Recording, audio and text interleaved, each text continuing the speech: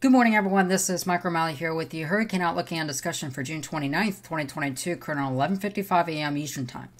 We have a lot to talk about today, including the potential for 3 tropical cyclones to be forming over the next couple of days, 1 in the Gulf of Mexico and 2 in the tropical Atlantic and Caribbean. So let's go ahead and jump straight into everything.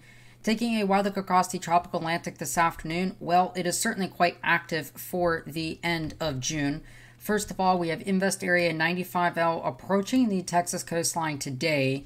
This has tried to become a tropical cyclone, but is battling some pretty strong upper-level winds. We also have Potential Tropical Cyclone 2, not yet a tropical storm, but is on the verge of becoming one as it is nearing the Western Caribbean, moving westward towards Central America. And then we have this tropical wave over here, which will interact with the environment over the next several days, generally moving towards the northwest. Pretty dry air and strong upper-level winds associated with PTC2 will kind of prevent this system from really developing, but there is some chance of this developing as it nears the northern part of the Lesser Antilles. So let's go ahead and look at everything. The overall tropical weather outlook for this morning, again, this is the 8 a.m. outlook. Again, here's Invest Area 95L, 40% chance over the next 24 hours, really, as this begins to move inland over Texas. Potential Tropical Cyclone 2, 90% as it is heading towards Central America. And then this wave back here, this tropical wave, this third disturbance, has a 30% chance as this heads gradually northwestward towards the island chain, but pretty unfavorable conditions will await after it starts to go through here. Looking at the track forecast here for Potential Tropical Cyclone 2, again, this is the 11 a.m. advisory. Sustained winds right now of 40 miles per hour, so this would be, as soon as it gets a low-level circulation, this will be a tropical storm. The next name here is Bonnie.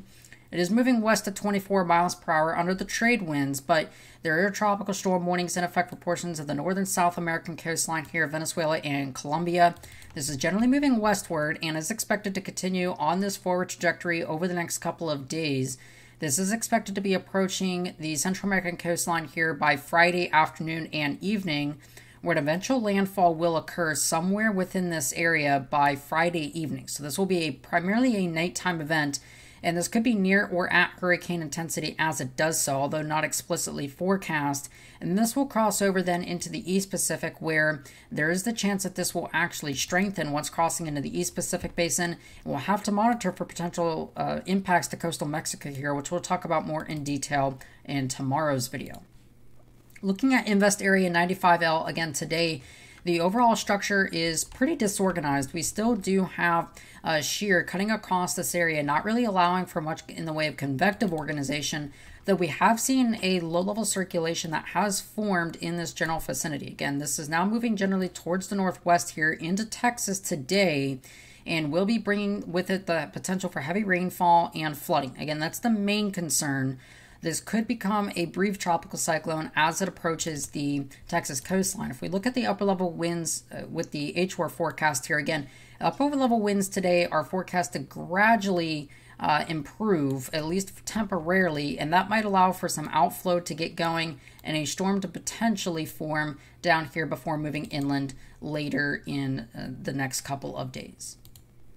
Now, real quick look here at what to expect for this other tropical system that could be approaching the islands in the next couple of days. Again, this is the GFS 850 millibar vorticity, so the spin in the atmosphere at 5,000 feet off the ground. And again, the context here, again, these darker oranges and reds, that's what you want to see for a healthy low pressure system in the northern hemisphere. And generally speaking, we notice that there's a very disorganized wave here approaching the island chain within the next couple of days here by Friday. Pretty strong upper level winds will be cutting across this area from an upper level low and outflow here from PTC2, soon to be Bonnie, and that will really limit the amount of organization this system could have. And the overall organization won't really change much, although an upper level low does begin to form or an upper level high begins to form on Tuesday. So if we have a system near Puerto Rico, we might see some organization after that point, but pretty unfavorable conditions do await in that environment. Now, switching gears here to Potential Tropical Cyclone 2, again, it is not yet a tropical storm, although it is very much so on the verge of doing so. Today, we noticed that there's very clear banding today with the overall convective structure and healthy outflow. This is suggesting that the storm is getting closer to tropical cyclone designation. Looking at the zoomed in satellite here, we notice that very clear banding is evident, but we also notice that there's not really any discernible low-level circulation at this point. We do have pretty calm winds that are to the south of this area right here, suggesting that a low-level circulation might be somewhere within here, or one that is beginning to form. But we notice that we don't really have a lot of westerly winds at the moment. So any low-level circulation will probably form up in here and generally move in this general direction, pretty much what we've been expecting over the last couple of days. If you look at the HWAR forecast here, this is the 200 millibar wind. So we're looking at the winds at about 30 to 39,000 feet in the atmosphere here.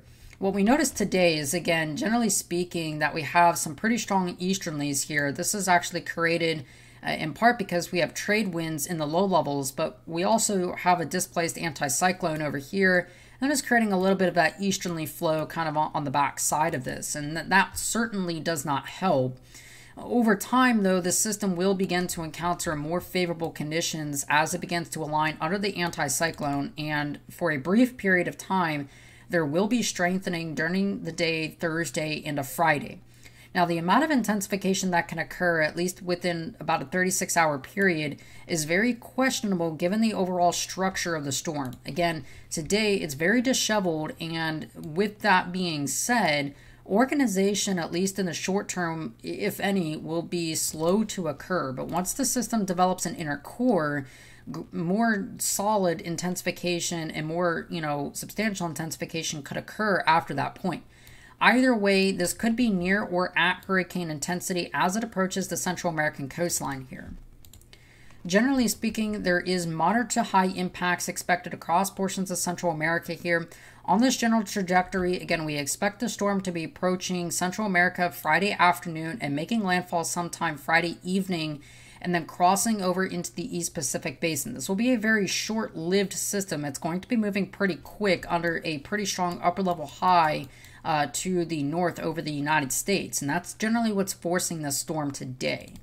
So again, generally speaking, we expect some pretty substantial impacts here to portions of Central America. The main threat will be some heavy rainfall and wind. Again, looking at the overall wind forecast here, generally speaking, we expect there to be about 70 to 80 mile per hour winds within the immediate coastline, and that number could change as the system evolves. But generally speaking, about 70 to 80 mile per hour winds with gusts that could be as high as about 85 to 90 miles per hour as the storm is making landfall.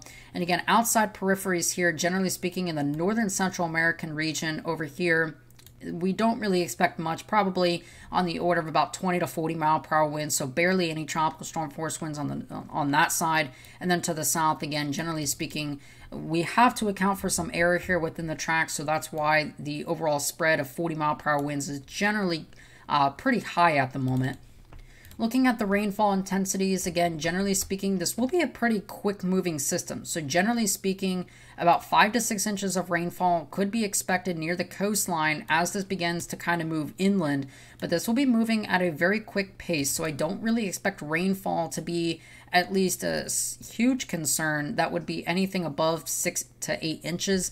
So definitely calling for about 5 to 6 inches. And again, this number will change as we go forward in time. So certainly something to kind of keep in mind here. I'll have another update later this evening on this potential system and what to expect for portions of Central America, so make sure to go ahead and stay tuned for that. Elsewise, hope you have a great rest of your afternoon and evening. Of course, I am Mike O'Malley, and I'll talk to you guys again some more tomorrow.